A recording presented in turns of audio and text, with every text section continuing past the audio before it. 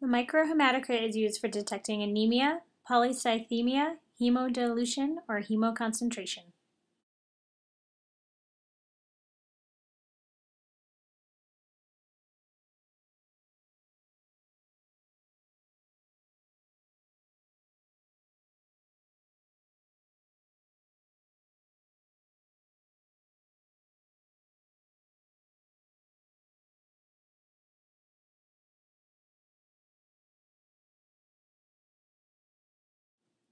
Don all necessary PPE, prepare materials, and assess specimen for quality. Mix specimen well and fill 2 microhematocrit tubes by capillary action. Tubes should be filled 3/4 their length.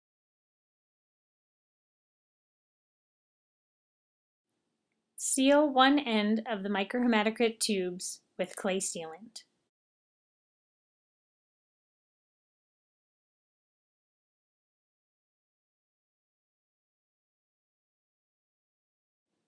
Place filled and sealed microhematocrit tubes in microhematocrit centrifuge with clay ends pointing outwards. Note locations of tubes. Securely fasten the flat lid on top of the capillary tubes. This is an important step. Close the centrifuge top and secure the latch. Set timer for 5 minutes.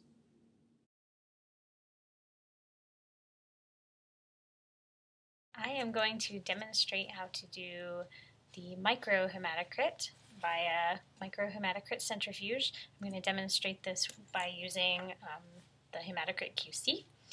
They come in little vials like this, and when doing QC you need to be sure to check the lot number and make sure that that matches your QC vial that you have. With any specimen or QC, you need to make sure that it is well mixed. Sometimes the QC sticks to the bottom of the vial like this, so you need to make sure that it is fully resuspended.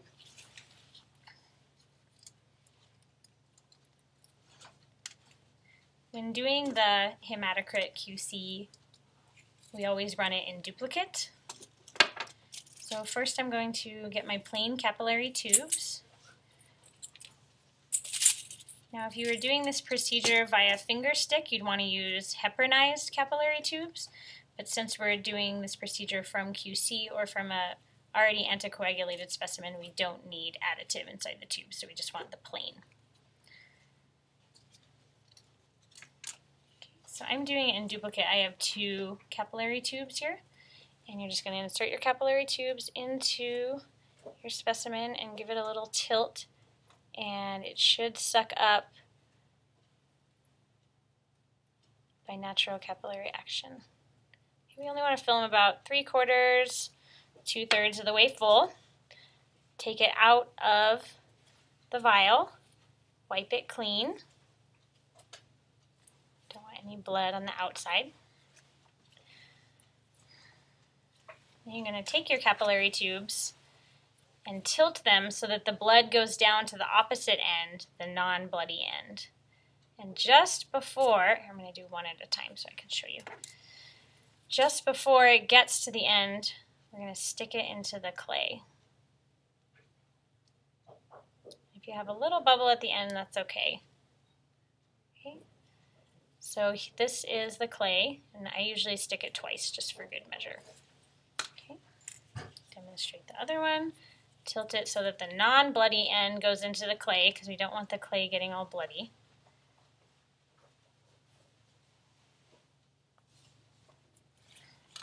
Okay.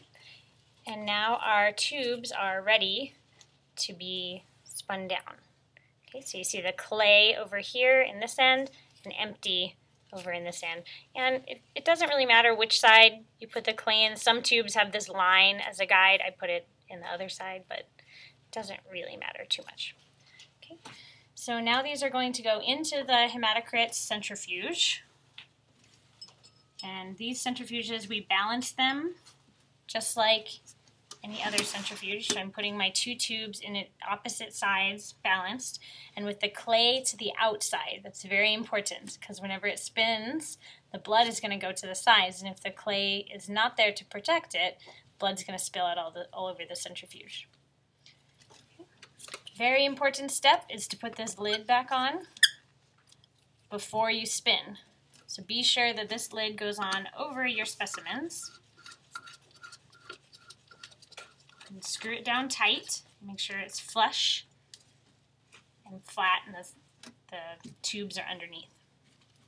And you just close this. Make sure it clicks. And then there's a little knob down here.